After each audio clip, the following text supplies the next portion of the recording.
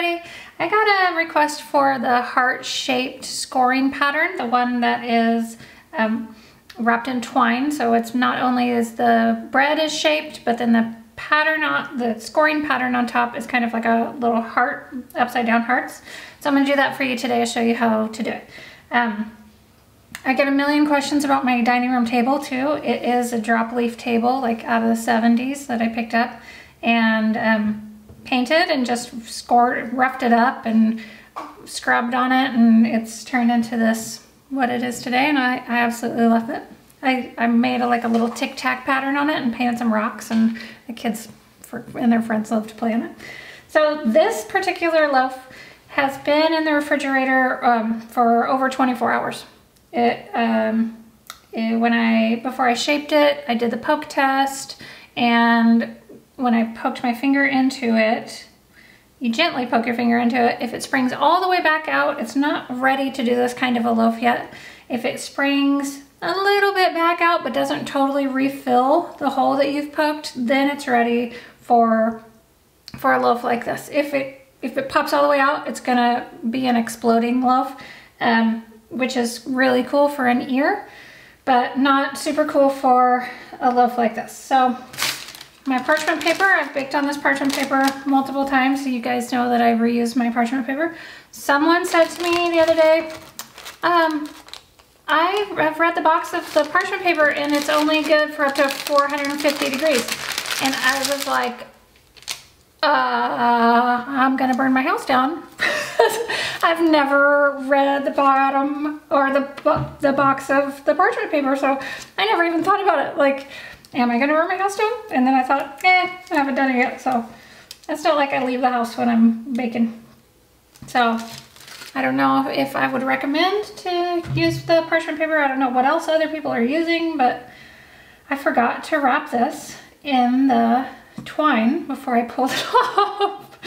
Okay, let's redo that. If that happens to you, I'll show you what to do. Just put it back on your towel, put your basket back over it, and try to very gently poke it back in. See, mine's not gonna go all the way in. That's okay. Just try not to deflate it. That's the biggest. So I'm gonna get my kitchen twine here.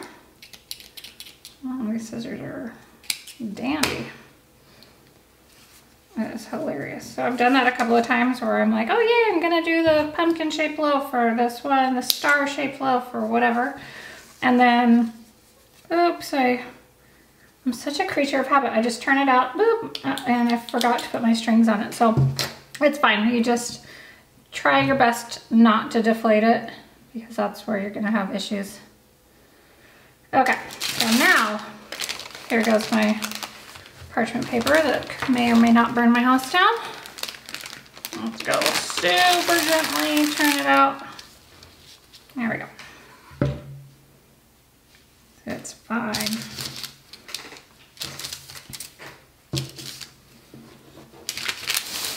Okay, so now I've got these strings. You can do as few or as many of these as you want to. Dust your top off.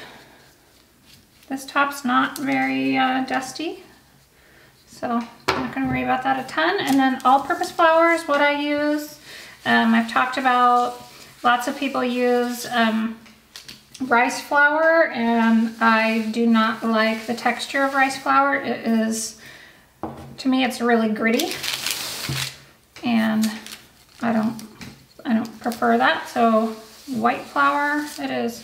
One of my friends had an issue with her flour like disappearing off the top, and I think that it's possibly because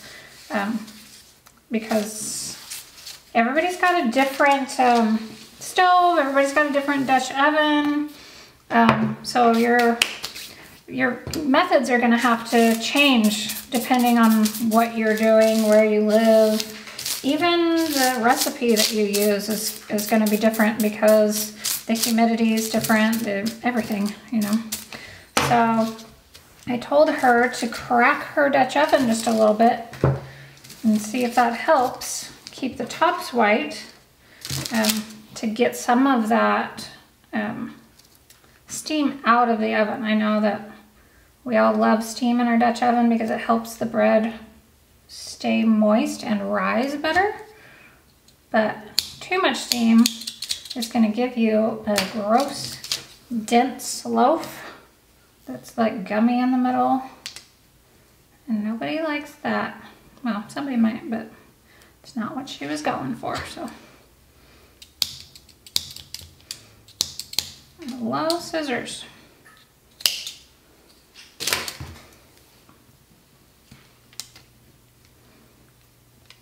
So I'm just tying these all in square knots up on top.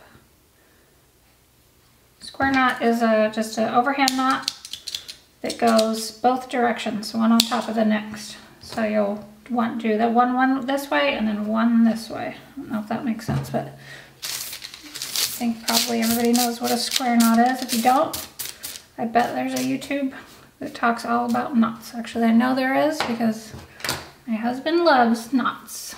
So this is my little treasure jar.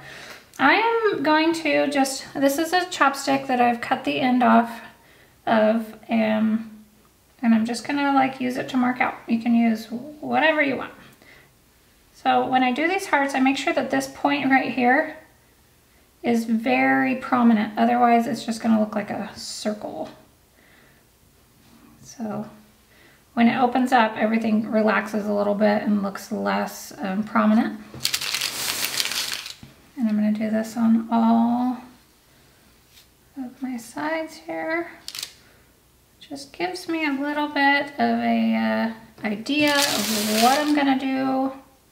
So they're all about the same size. Once you make these cuts in the dough, you can't fix them. They don't get glued back together. It is what it is. It's kind of like a Bob Ross painting. You can try to fix it. It's a like happy accident, but if you do this, then it kind of prevents some of the accidents. My dental floss, I'm not going to use that today, but I keep everything all together. This is my lom. It is, everyone asks me about this thing and it's so bad. It's kind of a train wreck.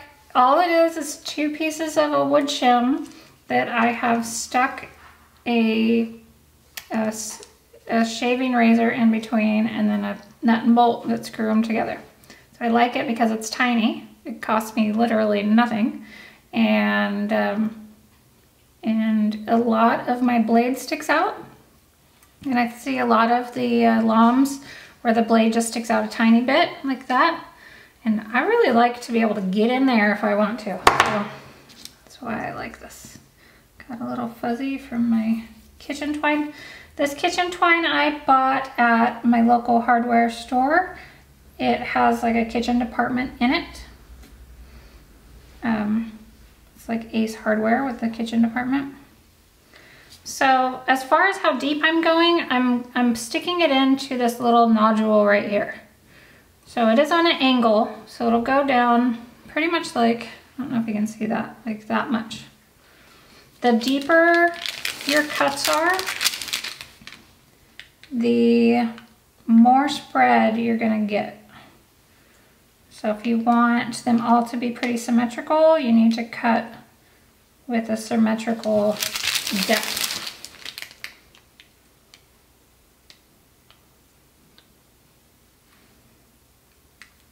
I just started selling my bread. Like my town, I think the population is like, now that I say that, I can't remember. I think it's like less than 5,000 people. We have one stoplight.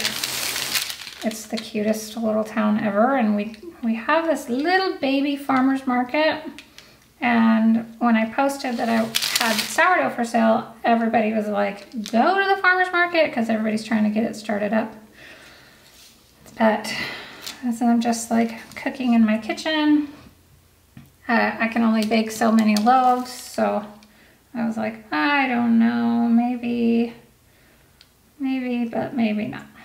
So I'm just gonna go inside these with another, I know it's kind of hard to see with this angle.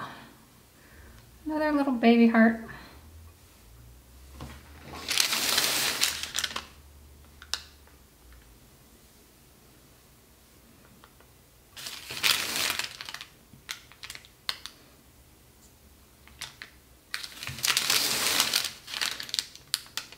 I could draw this one on again with that chopstick, but it's all right. I kind of have the idea of the outline already from the big heart.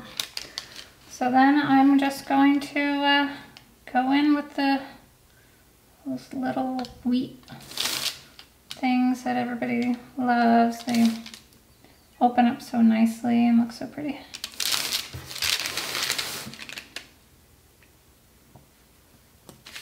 And really it's just whatever you want it to look like. So I'll do 2.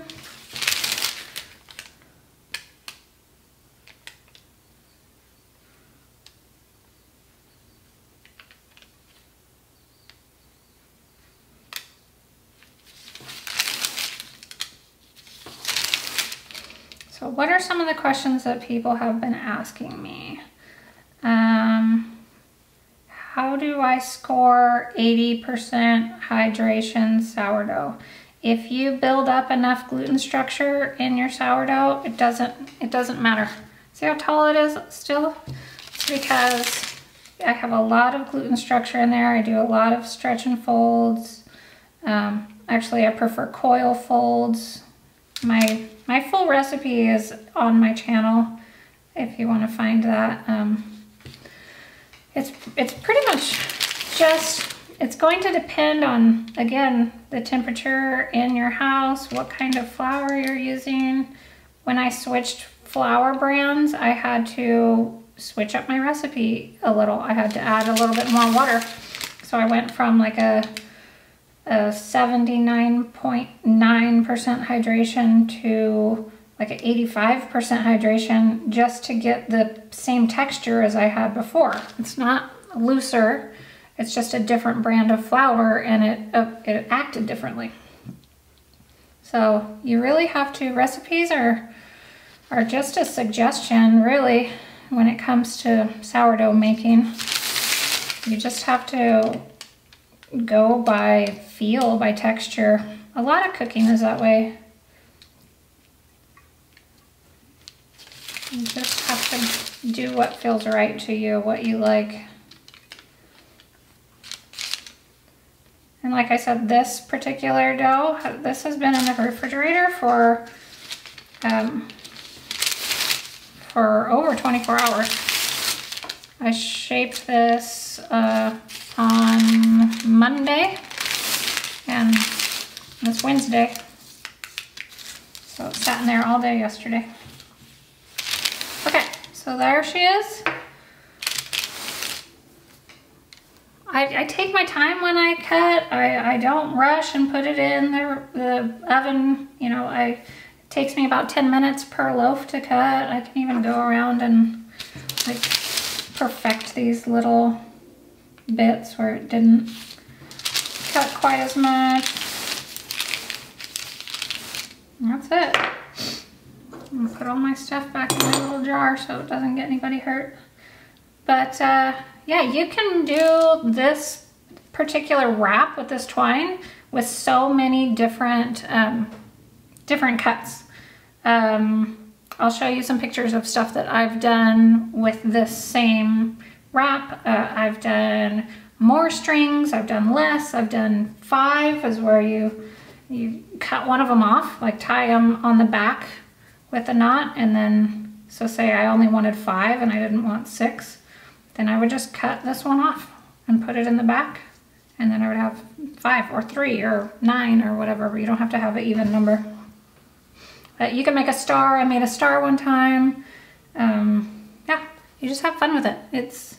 It kind of works no matter what you do. This kitchen twine is made for cooking meat, so it doesn't burn. I haven't had a problem with it burning, at least. I shouldn't say that it doesn't, but if you get the right stuff, it's made to go in the oven. So, okay, that's enough chatter from me. I'm gonna get this guy in the oven, and I'll show you what it looks like. Thanks for watching, guys, and holler at me if you have any questions about anything I've done, if you want to see anything in the future, and yeah, subscribe if you want to see more stuff and new things. So I'm always doing new stuff, so give me ideas. I'm always looking for new things to do.